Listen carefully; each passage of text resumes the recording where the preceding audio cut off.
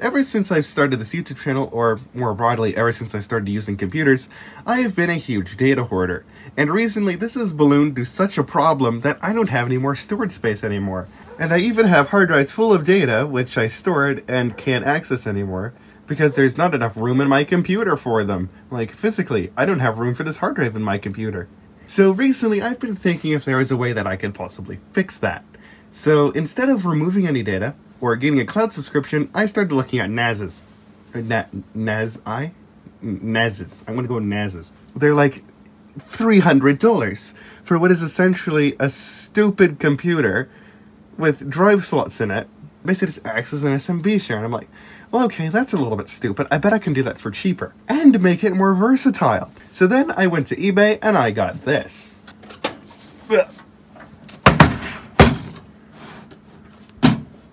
This is way cheaper, and it's got 3 slots in it. So in today's video, we're going to be throwing in some storage, throwing on an OS, and we're going to see if we can turn this $50 workstation into a usable file share, which, at least in theory, shouldn't really be that hard, but we'll see. So this right here is a Hewlett-Packard Z220 workstation.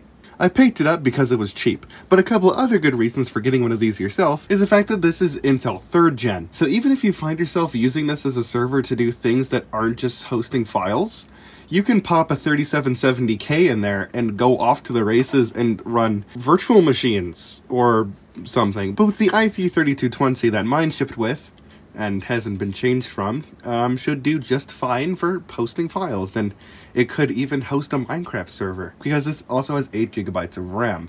Not particularly fast RAM, but it's RAM. So something you might notice about this machine is just how modifiable it is. I mean, look at it. You got drive slides that are marked out with these markers. You got this, which pressing it down makes so you can remove the optical drives.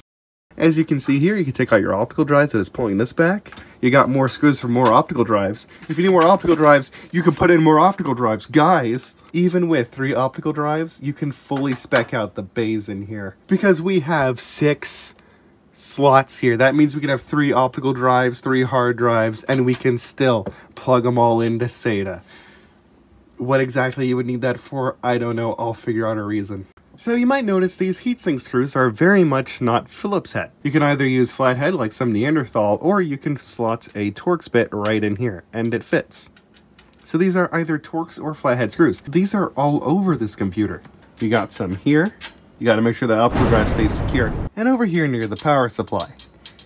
Which, I'm guessing this isn't really an anti-consumer move, because it is a workstation. Look at everything else. They wouldn't give us nice drive sleds if they were trying to keep people out. So what I actually think this is for is so somebody with malintent and a Phillips head screwdriver can't take down all of v621.net. But, I mean, if that were really the reason, couldn't they just, you know, put this in here and then just...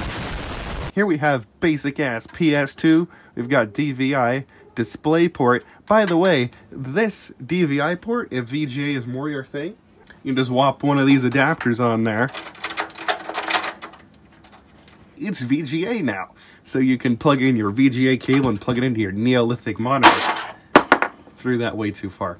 And going down a bit, we have DisplayPort for people who use DisplayPort, which is nobody.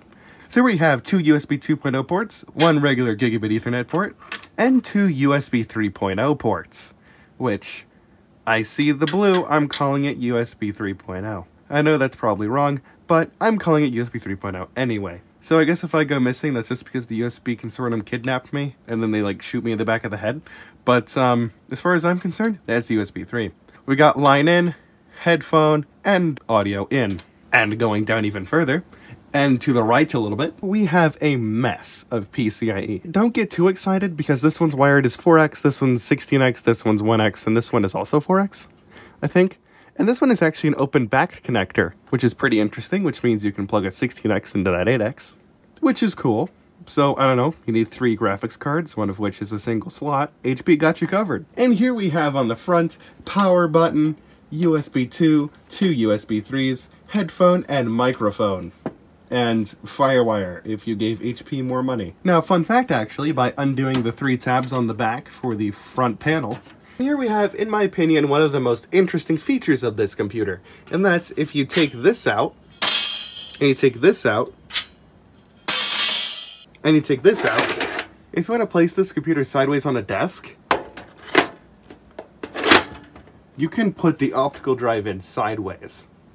And you get 3 of them. It's the same way either way. Doesn't matter if you want 3 this way or 3 this way. They all fit. It's amazing. I love it.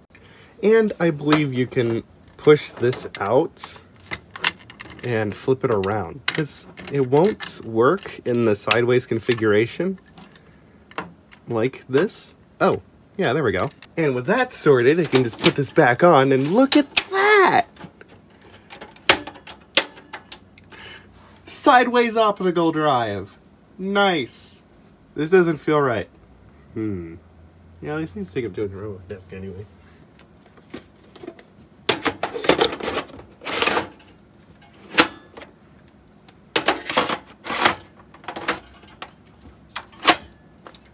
We're gonna need all of these. Come on, you. These are on here, bruh. Is this the regular? It's not a regular zip tie. Okay. We have Molex. That's good. We're gonna need that. So a big problem in my main computer is that hard drives don't get the ample cooling that they need, which in here I hope to remedy. We've got one output. We've got the power supply, which is also just sucking out, but there's nothing pushing in or around in here. It's just, yeah, this isn't enough airflow at all. But luckily, I have a solution to that. I don't know where this came from, but it's a really good fan, and it works too. So let's just put it in here. That's not right. That takes up the whole thing. Huh.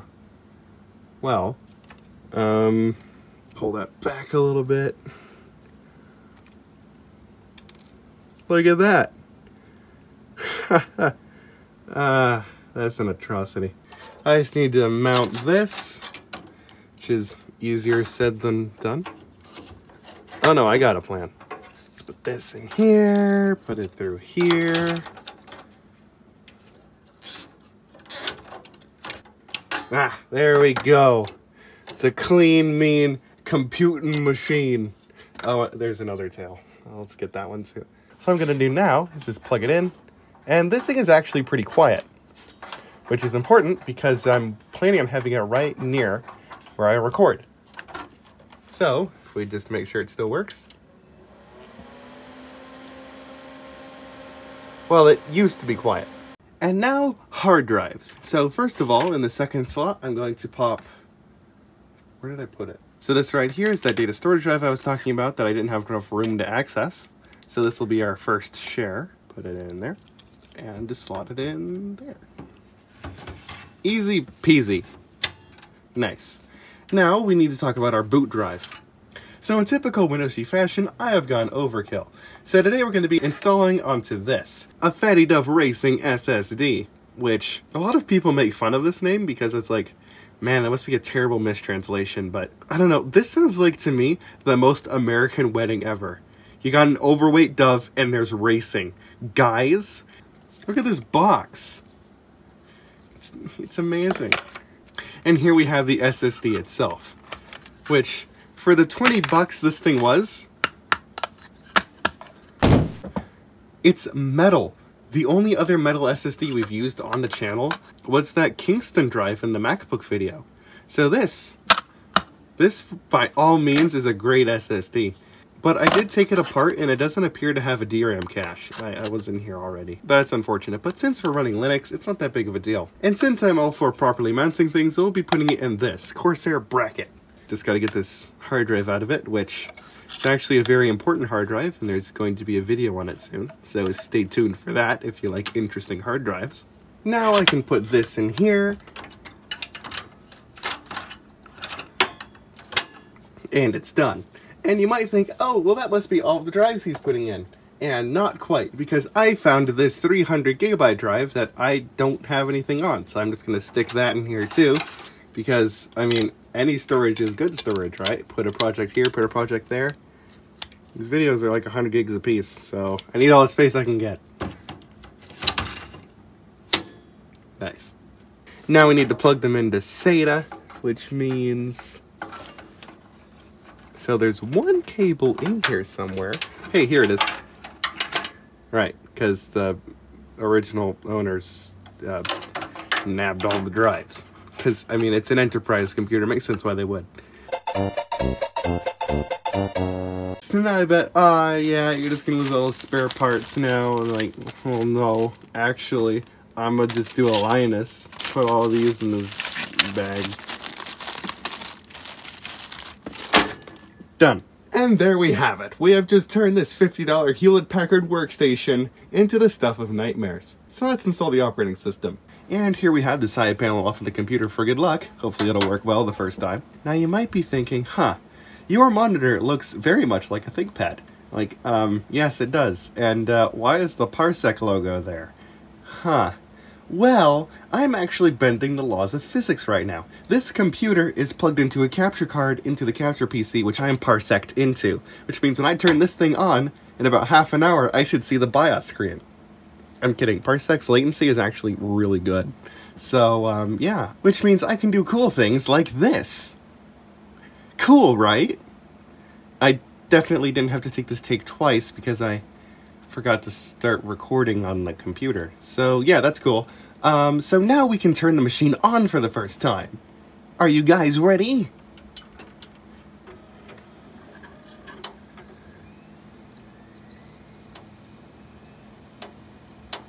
And not exactly a huge surprise, it works fine.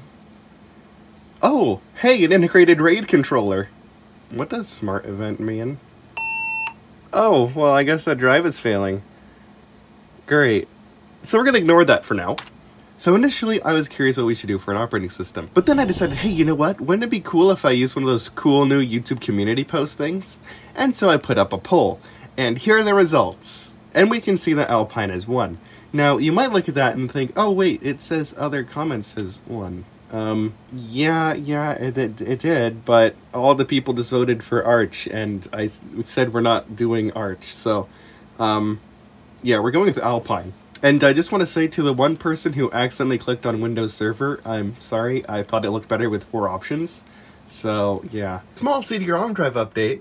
I did actually find that there was more SATA power in there, so I plugged them in. These two work, but this one doesn't, and none of them are connected to data. I swear, if I could give this computer some sort of, like, LTT name, it would be, like, the God Has Left Us PC or something.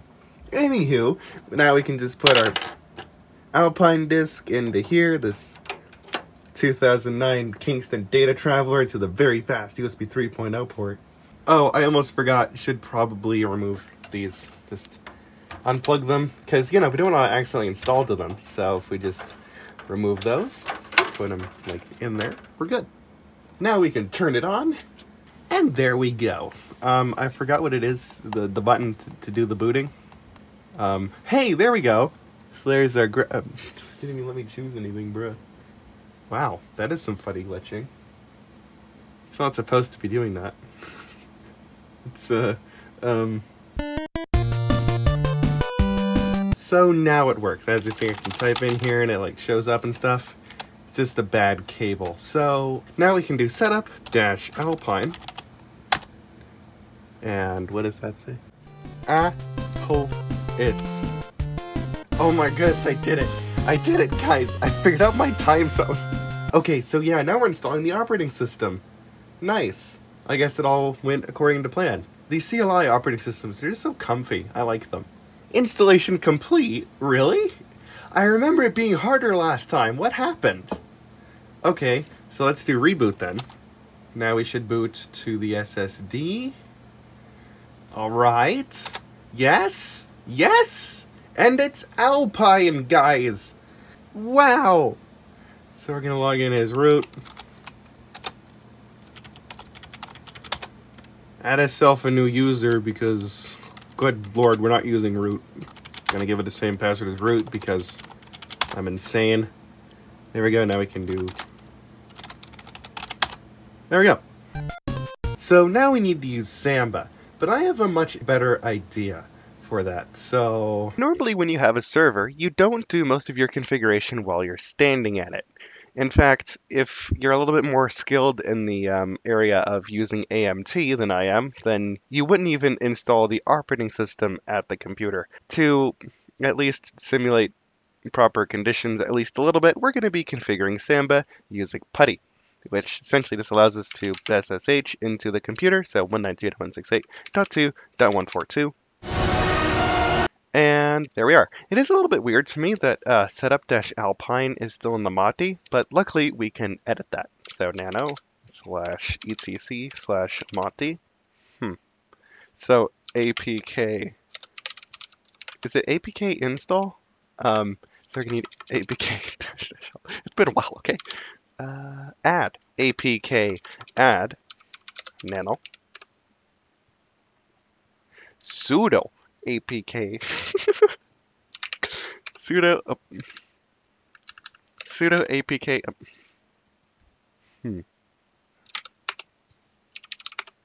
APK add nano. There we go. It worked. Perfect. So there we go. MOTI has been edited.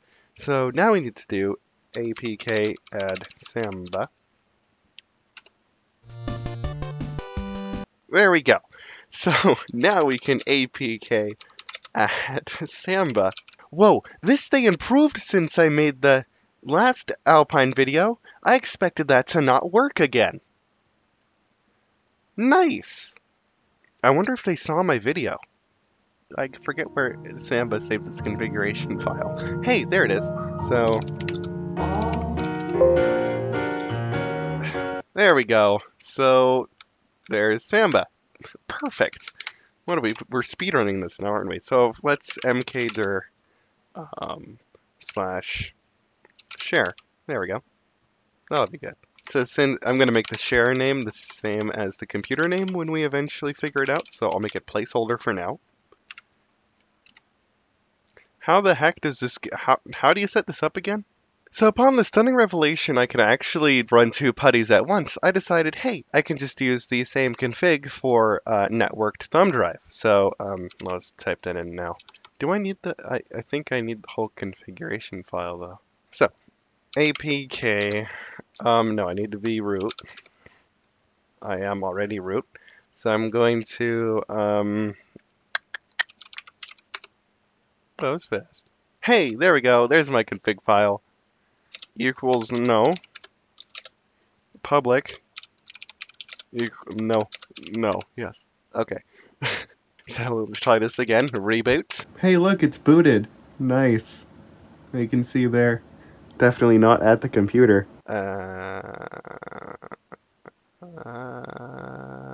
Crap. So it's RC service. RC service. Samba status. Stopped. Interesting. Samba start. Okay.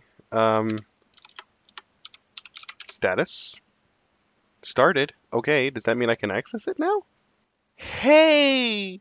Look at that. So, crap. Samba password. SMBPASSWD. Failed to find entry for you. What? Oh, -A! -A, yes. -A. Okay. Now, does it work? Look at that! Hey, here we go. Placeholder. Placeholder works. Let's try to transfer a file to it. Let's put the copy of Alpine on the... Okay. There we go. So now that folder is owned by the user that I'm... Whoa! What? Excuse me? That's what I'm talking about. That's the speed I was looking for. And there it is. That's amazing. Let's add some more hard drives. So now with the system gently powered off, we can put this in here.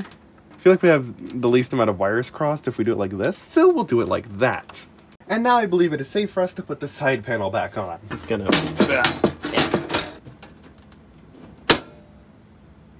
Oh. That's not the left disk.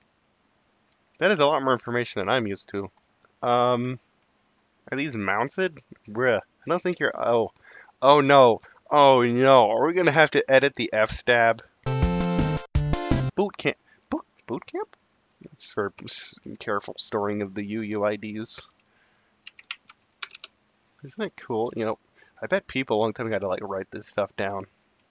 So now we need to make some mounting directories. So to be consistent with our /share, oh, wouldn't it be cool if I did them nested? We wouldn't even have to. I'm doing that. So we're gonna do mkdir /share / ooh, I bet this might.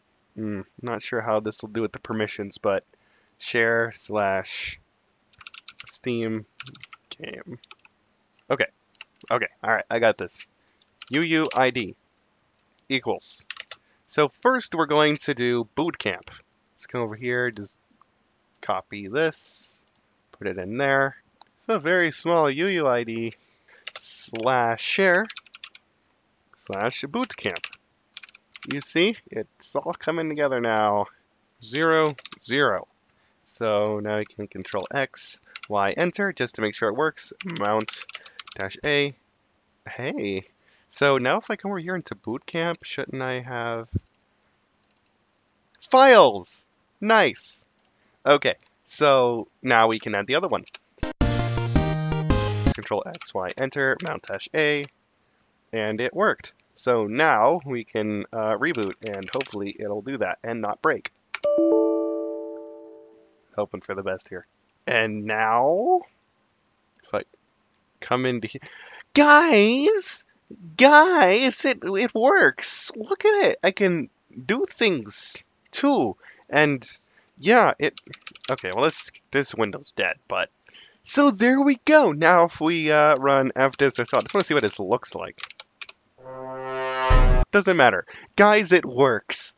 Not only is Samba automatically rc-serve, Samba automatically starts up now, so it's Samba status started. So there we go. Nice.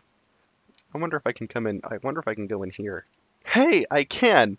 So much for Windows security, am I right? I'm a Crystal bench it. Crystal. That's not what I asked for. Never done this to a network drive before, though. I wonder if it'll work. Oh, no, it works. Okay, so we're going to do this 512 megabytes. Since I don't want to be here all day, click all. And...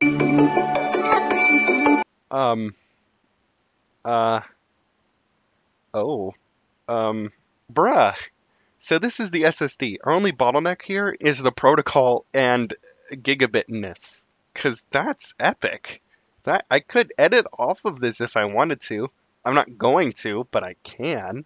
So before we call it, I just need to show you what I did with this fan, because I'm still kind of proud of it. And by proud of it, I mean kind of terrified. I had an idea. It's like, well, it would be nice if I could turn the fan on and off from outside of the case, so I wouldn't have to, reach in there and unplug the fan or just turn the whole computer off whenever I wanted to record, right? So I took the thing from an old fan. You can see I clipped the ends off there, right?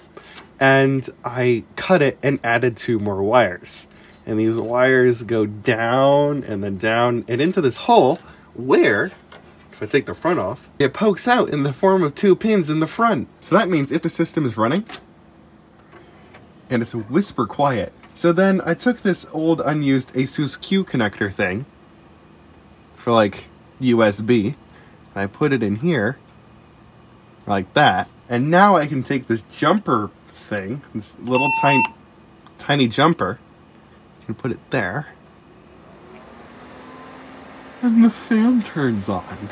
And I can take it out and put it over here, and the fan's off. So I now have manual fan control, and I didn't even have to modify the case. Okay, how do I turn off smart? Well, that stinks. So anyways, I do believe that brings this project to a close. Thank you all so very much for watching, and please let me know if you liked this. It's actually been a very long time since I've done a more nitty-gritty Linux video. Well, nitty-gritty for me anyway. So if you enjoyed it, please let me know, and I'll catch you guys in the next one. Bye!